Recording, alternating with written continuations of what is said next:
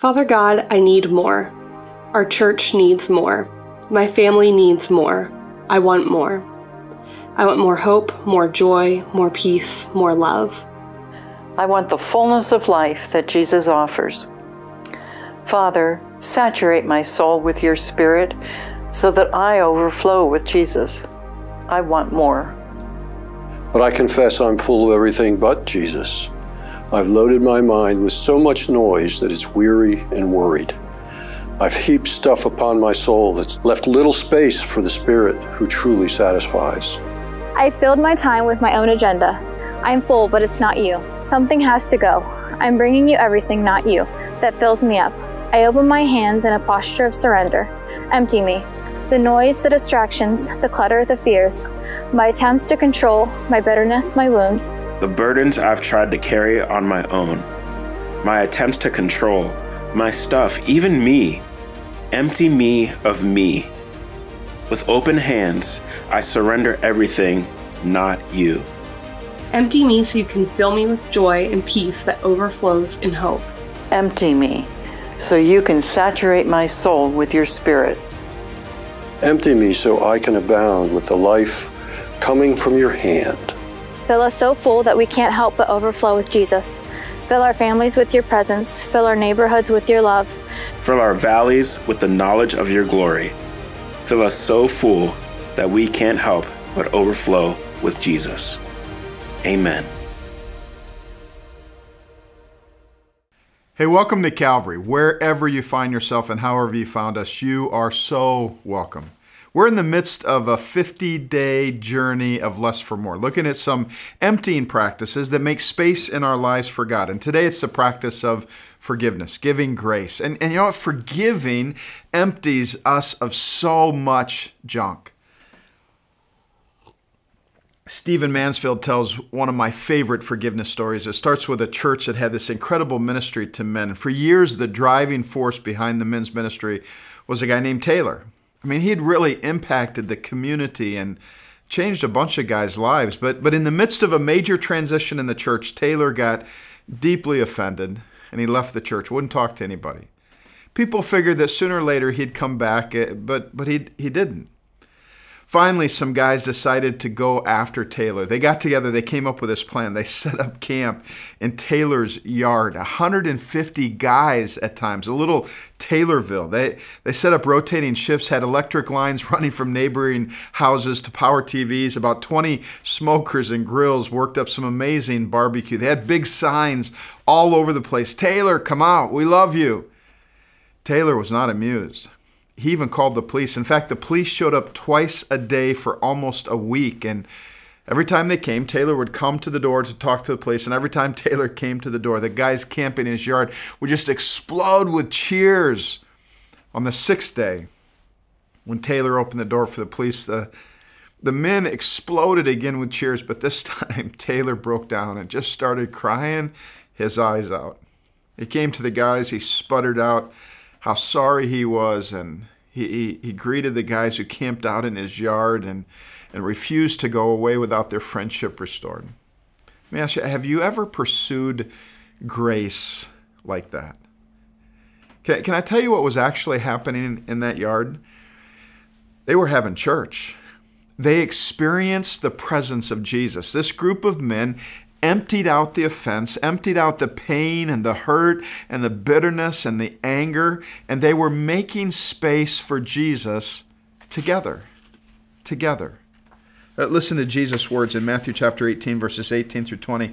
He says to his disciples, his followers, "Again I say to you, if two of you agree on earth about anything they ask, it will be done for them by my Father in heaven. For where 2 or 3 are gathered in my name, there I am among them." If just 2 or 3, Jesus says, with a oneness of heart, gather in my name, I'll show up. But for 2 or 3 to come together and make space for Jesus, man, we need to get good at the emptying practice of forgiveness. Now, if you understand the context of Matthew chapter 18, Matthew 18 really starts back in Matthew 16, where Jesus is talking to his disciples about church. Only a couple times where he talks about church. And here's what he says. He says, I will build my church, and when I build my church, the gates of hell will not prevail against it. Then in Matthew 16, verses 21 through 25, Matthew writes, "From that time on, Jesus began to show his disciples that he must go to Jerusalem and suffer many things from the elders and chief priests and scribes and be killed, and on the third day be raised." Now, you hear what Jesus is saying? He's basically saying, I love the church so much that I will die for her. And of course, Jesus died for you and me. He died for individuals, but he also died for his church. He died to redeem the mess of the church and make her beautiful. But then he rose again. And now do you know where you can find him? You can find him everywhere, anytime we gather in community. I mean, even just 2 or 3 of us. We get together, and where we are, there he is. And his presence, his presence comes, and nothing matters more to the life of the church than the presence of Jesus. You know, there's so many things that we do that we call church, but the bottom line is that if Jesus isn't present, it's not church. And if Jesus is present, it's church anywhere, anytime, any place. When it comes to emptying practices like silence and solitude and surrender and simplicity, Jesus, remember we said this very beginning, Jesus is the why of our what, right? We're emptying stuff, but not just to empty stuff. We're emptying stuff to make space for God in our lives. We want to be filled with the Spirit of God. We want to be filled with Jesus. And most of the emptying practices that we looked at are things that you can practice on your own. Disciplines that will help you as an individual make more space for God in your life. And forgiveness is that as well. But forgiveness is also an emptying practice that makes space for God in us, in our life together. So that making space for God is not just an individual endeavor. Sometimes a corporate emptying is necessary, because sometimes we discover the why of our what together. Together. See, the gospel's greatest gift is found together. That word agree, when Jesus says, if 2 or 3 of you will agree on anything, I'll do it, the word agree is the word symphonio. Think symphony. It's deeper than just mere verbal agreement. There's a diversity, but a unity of heart. It's a heart issue. It's one heart. Are we together in heart? And see, when hearts agree, there's this beautiful music that draws in the heart of God and opens up the gates of heaven so that what's up there can come down here. But let's be honest. Sometimes community hurts. Sometimes being together is hard. It's easier to be divided and offended and angry and dismissive and judgmental. It's easier to walk away, and we've done way too much of that in the last 3 years. Sometimes community hurts and relationships are difficult. Sometimes we get hurt, and sometimes we hurt others. So listen to Jesus' words in Matthew chapter 5, verses 21 through 22. He says this, "You've heard that our ancestors were told, you must not murder. If you commit murder, you're subject to judgment. But I say to you, if you're even angry with someone, you're subject to judgment. If you call someone an idiot, you're in danger of being brought before the court. And if you curse someone, you're in danger of the fires of hell." Now you realize this is kind of a description of things people do and feel after they've been hurt, wronged, or offended. For example, the word that Jesus used for anger was orgismo. It describes this slow, kind of meditative anger, the kind that we nurse to keep alive. A seething grudge, sour bitterness. When it fills our hearts, it kills community. I mean, can you relate to that? Have you ever experienced that? Like just filled with bitterness. I've sat with people who could recite long records of hurts and offenses that happened decades ago, and as they recite it, it feels like it must have just happened yesterday. Filled with hurt, filled with pride. It's not my problem, it's her fault, his problem. Filled with anger and hurt, and when we get filled with that kind of junk, what do? We kill them. You're saying, no, wait a minute, Dan. I agree with Jesus. Murder is bad, but I've never done that. I'm not that guy. I'm not that person who kills people. Oh, okay, Jesus says, you've never murdered, but what about anger? Have you ever been angry with someone? Well, yeah, but same thing, Jesus says. What? Or anger and murder? Those are obviously not the same. But remember, God is looking at the heart. We focus on the external, but Jesus is seeking a space to occupy that's made up from a quality of hearts coming together. Have you ever been angry? That kind of anger that comes when somebody blocks your goal or nobody listens to you or something was said about you that you think is so unfair. Nope, not me. I don't get angry. Okay. Not sure I believe you, but how about this one? Have you ever called someone an idiot? Oh man, that's my word of choice when I'm driving. There's so many idiots on the road when I'm driving. But it's not just on the road. Did you ever run across any idiots on social media? All kinds of idiots calling other people idiots. Or what about cursing someone? In the NIV, it says anyone who calls someone a fool is in danger of hellfire. Now, the Greek word here for fool is moros, from which we get the word moron. But moros didn't just mean stupid. A fool was someone who didn't care about God. To call someone a fool was to attack their spiritual integrity. Have you ever done that? Oh, my goodness. And for Jesus, it was kind of like saying, you're going to hell. That'll kill a relationship. See, let this soak in a little bit. See, here's what Jesus is asking us. Maybe you've never murdered a person, but have you ever killed a relationship? Have you ever criticized someone? Not out of love, but out of anger. Not to help them, but to satisfy your need for justice. Have you ever written someone off, given up on a relationship, refused to forgive, refused to ask for forgiveness? Have you ever killed community? You know what Jesus is doing in Matthew 5 through 7? We call it the Sermon on the Mount. What he's really doing, at least in this section, is he's diving deep into our sin. And honestly, we don't love the concept of sin today. I mean, sin involves moral absolutes and judgment. We prefer words like mistake. A mistake is an error in action or calculation. I'm not bad. I just didn't have all the info. I tried, but I'm not perfect. It's an oops, not a sin. My goodness, it's a snafu, a blunder, a blooper. Of your French, it's a faux pas, but it's not sin. It's just an oops. But what Jesus is doing in Matthew 5 through 7, he's trying to help us to see that we're not oopsters. We're actually sinners. I'm not just an oopster. Neither are you. In fact, I've killed a relationship or two. So have you. We've all had moments where we decided that protecting ourselves was more important than telling the truth. I've had moments where I soaked in anger, trying to convince myself that it was righteous anger, but in reality, I was just offended by what someone thought of me, unfairly, I thought, and so I stewed in the offense, and I nursed my anger and cultivated my bitterness. So here's what I'm not doing. I'm not asking you to just try harder to quit calling people idiots. I'm not asking you to count to 10 before you let your anger have its way. I'm just saying it's not an oops.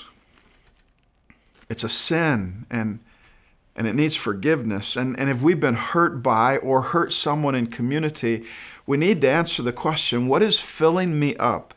If I'm not forgiving, what is filling me up that must be emptied out? But see, it even goes beyond that, because we have to ask the question, what is filling us up? What is filling us up at Calvary, in the church in America? What is filling Christian? What is filling our neighborhood up that needs to be emptied out? And that's where the practice of forgiveness, the emptying practice of forgiveness comes in. Forgiveness is the practice of emptying out the offense, emptying out the bitterness and the anger and the pain and the offense, emptying out from the hurts of community, so that in community we can be filled up with the presence of Jesus. So where do we start? Practicing forgiveness. Well, let's start with Jesus' words in Matthew 5:23 through 24. Here's what he says. Here's where he starts. So if you're presenting a sacrifice at the altar in the temple, this was a big deal for them. Think biggest religious deal, Easter service. Christmas Eve service, you're presenting a sacrifice at the altar in the temple, Jesus says, and you suddenly remember that someone has something against you. It doesn't even say how big. You just suddenly remember that someone has something against you. So do this, Jesus says, leave your sacrifice there at the altar, go and be reconciled to that person, and then come back and offer your sacrifice to God. See, here's where it starts. Practicing forgiveness requires a passion for relationships and reconciliation. And it's a passion that leads us to pursue reconciliation over religion. Pursuing reconciliation is far more important than a Sunday morning worship service. Isn't that what Jesus is saying? See, if reconciliation is a priority, then when you bring your gift to the altar and you remember your friend has something against you, stop the religious stuff, go and make things right, and do it now. And you think, wait a minute, you mean get up and leave church? What will people think? I don't know. Maybe they'll start thinking that reconciliation is more important than religious reputation. I mean, what if God put someone on your mind this morning? Someone with something against you, someone you're struggling to forgive, a broken relationship. I mean, if we carried this one out, and why wouldn't we suggest that this is literally the words of Jesus? If we carried this one out, there'd be people leaving church every weekend, right? I mean, it would just be normal. You'd be singing, and then that face would flash in your mind, and it'd be like, oh, crud. You'd lean over to your spouse or your friend and say, I think I left my keys in the car. I think I left the lights on at home. But they'd know you're just going to make things right with someone. But that would be okay, because as you walked out, you'd be walking out with 5 or 6 other people. Looks like we all left our lights on. See, we need that kind of passionate priority for reconciliation. Some are thinking, well, yeah, but. I hate yeah, buts. Yeah, but Dan, you don't understand. What they did to me? I mean, no, I'm not going. I mean, if they come to me, maybe then I might forgive, try to reconcile, but it's not my place to go to them. It's really interesting. In Matthew chapter 5, this passage that we're looking at now, Jesus says, if you know that you've hurt or offended someone, go to them. If you know that you hurt someone else, then go to them. That makes sense to us. But then later in Matthew 18, he says, if your friend has offended you, you go to them. See, it really doesn't matter if you're the one who has done the offending or the one who's been offended. If you're passionate about reconciliation, the principle is, if you know, you go. If you know, you go. Do you know? Then go. If you know, you go. And when you go, here's the second part. Value reconciliation over being right. Have you noticed that? Maybe it's just me, but I found that when I have conflict with another person, I can either focus on being reconciled or being right, but not both. And if my priority is figuring out who's right, I'll likely miss an opportunity to be reconciled. See, Jesus said in verses 25 and 26, when you are on your way to court with your adversary is the person who's hurt you or you've hurt them, that's where the offense is. When you're on your way to court with your adversary, settle your differences quickly, Jesus says. Settle your differences quickly. Otherwise, your accuser may hand you over to the judge, who will hand you over to an officer, and you'll be thrown into prison. And if that happens, you surely won't be free again until you have paid the last penny. What do you go to court for? Well, you go to court to figure out who's right? How many relationships ever get reconciled in court? Not many. I'll tell you, this was a hard one for me to learn. When Lynn and I would have conflict, we've had a little bit of conflict in our lives. I was certain that the most important thing to do was to help her figure out that I was right, because if we both understood that I was right, there'd be no conflict. Some of you are getting elbowed by the person sitting next to you right now. And in fact, sometimes, I know you won't believe this about me, sometimes I'd find myself praying, God, would you just open up her eyes so that she can see that she's wrong? I'll never forget being at, I think it was a Promise Keepers conference, and I was listening to Pastor Joe Garlington, and he spoke these words, and it was like God was speaking right to me. He said, you know what? God is more concerned about you being reconciled than he is about you being right. Do you understand? We have an accuser. And it's not just the person we hurt. In fact, Satan's job title is accuser of the church, and to be honest, his accusations are pretty much spot on. When he stands before the judge, who also, if you're a Christ follower, who also happens to be our Father, that's a good thing, and he's telling Father what we're doing, he's usually not lying to God, because God knows everything. In fact, Satan usually doesn't have to lie to bring an accusation against us. We have an accuser. But man, forgiveness is the key. Forgiveness is your key. Forgiveness is the key because forgiveness makes space for the presence of God in us. Forgiveness empties the bitterness and the pain and the sin. You know what? Ultimately, we forgive for us because when we forgive, we let ourselves out of the prison we've created for us, that our accuser has put us in. And when forgiveness flows, we create a space in us for Jesus. And that's why. And we have to forgive others as Jesus forgave us. And just let that soak in for the next few minutes as we make our way to communion. We forgive others as Jesus forgave us. Now, I discovered Helen Roosevelt 30 plus years ago. I was listening to a talk that she gave to a bunch of college students at a missions conference. And over the years, I've studied her life because she was part of this amazing revival in what was then known as the Congo. She was a missionary there from 1953 to 1973. And there were some difficult times in the midst of those couple of decades, but it was also a time when God moved in this amazingly wondrous way. And Helen was part of both the wondrous and the difficult. When she would come back to the States on furlough, she loved sharing her stories with anybody who would listen, but especially with the next generation. And one night she was speaking to a small group of guys at a Christian university, all from the same residence hall. And they didn't know her. They didn't know her story. And they came less than excited, just kind of, who is this woman? They're draped over couches and slumped on the floor. And they just kind of viewed her with skepticism. And if you ever saw her, I've watched her speak a bunch of times. She had these thick glasses and a simple cotton dress and gray hair pulled back a bit too tight into a bun. And 2 minutes into her story, Helen sensed the lack of interest, and she just stopped. She said, you know what, you guys, I don't want to bore you with the details of my life. It's late. Why don't we just take another 10 minutes and I'll answer some questions. I'd rather talk about things that interest you. And a hand quickly shot up, and yeah, I got a question, one of the guys said. There's missionaries. He said missionaries coming through here all the time, and they're always talking about paying the price and suffering for Jesus. What did you ever suffer for Jesus? And without even a trace of bitterness, Dr. Roosevelt quietly said, well, during the Simba uprising in the Congo, I was raped twice. The room, of course, grew deathly quiet.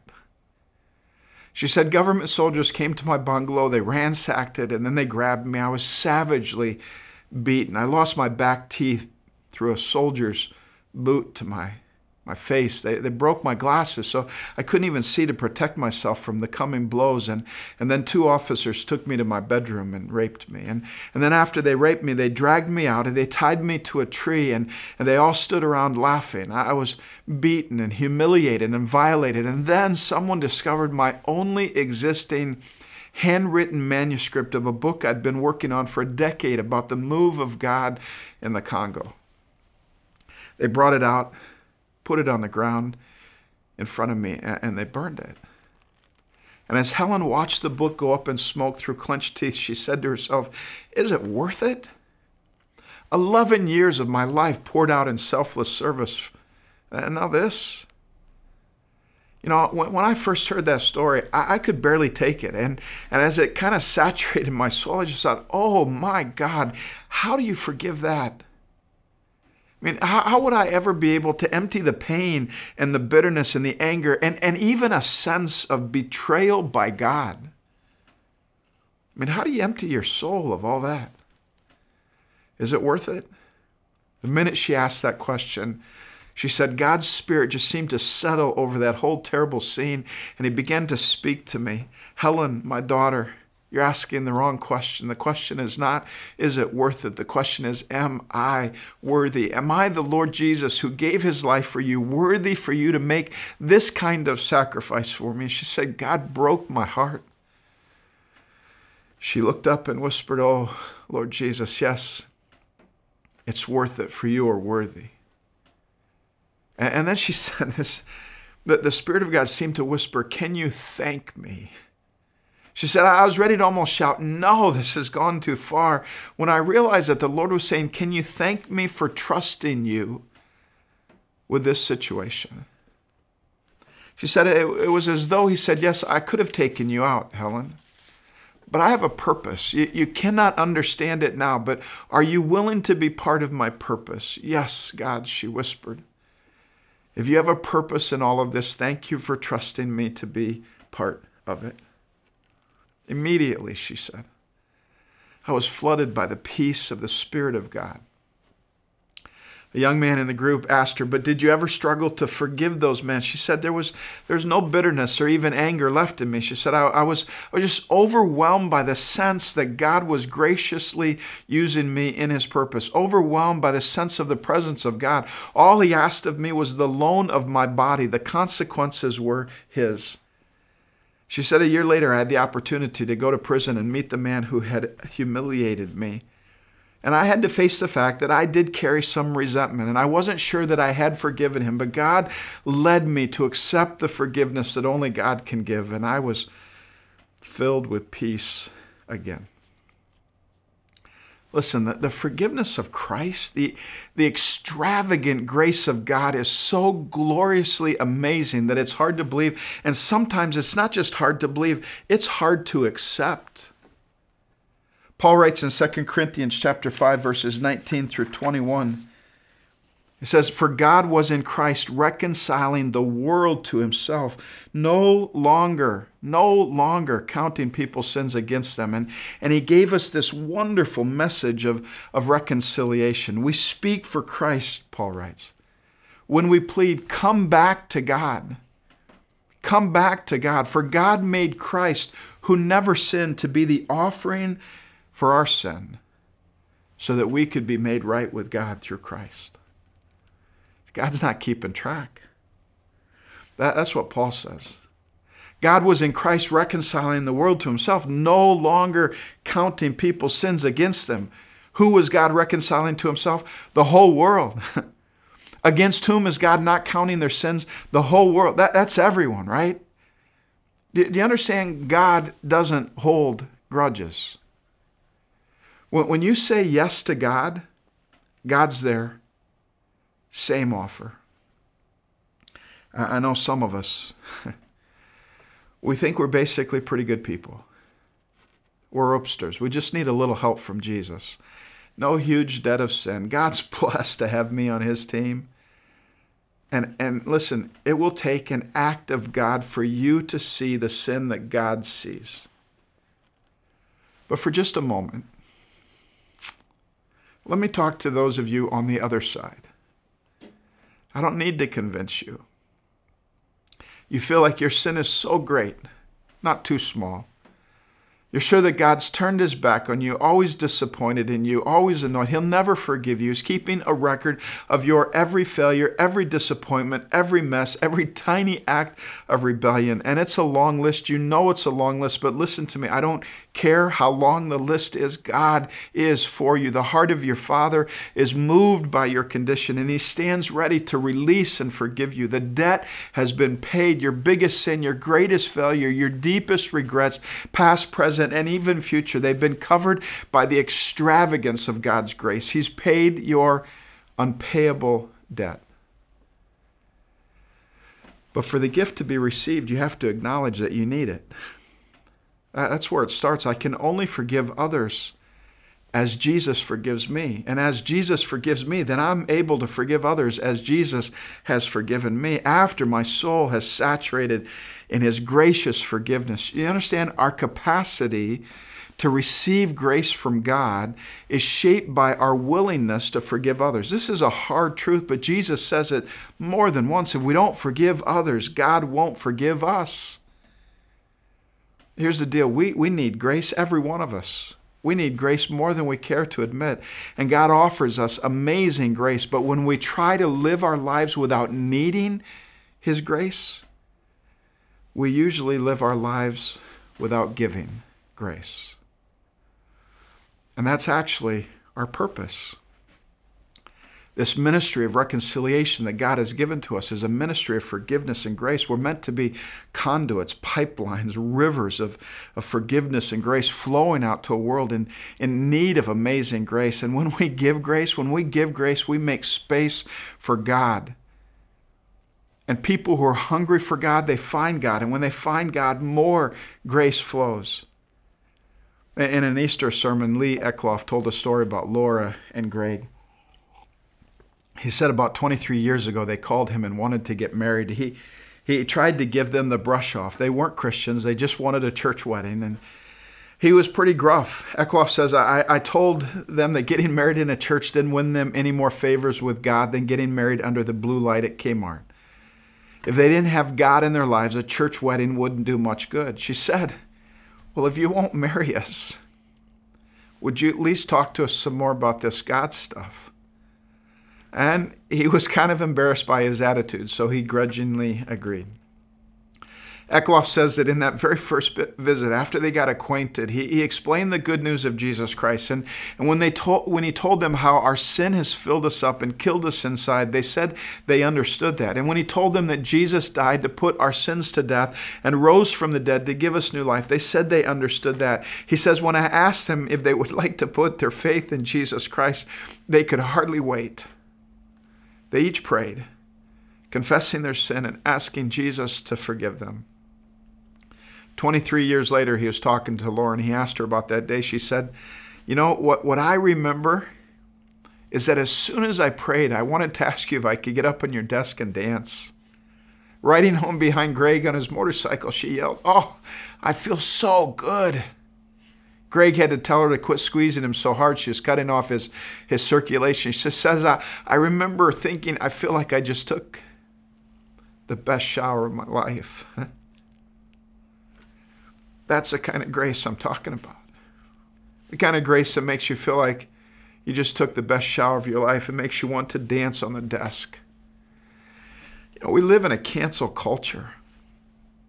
And the great danger of a cancel culture is that forgiveness becomes optional. But when forgiveness is forgotten, we're all just one big reveal away from being canceled.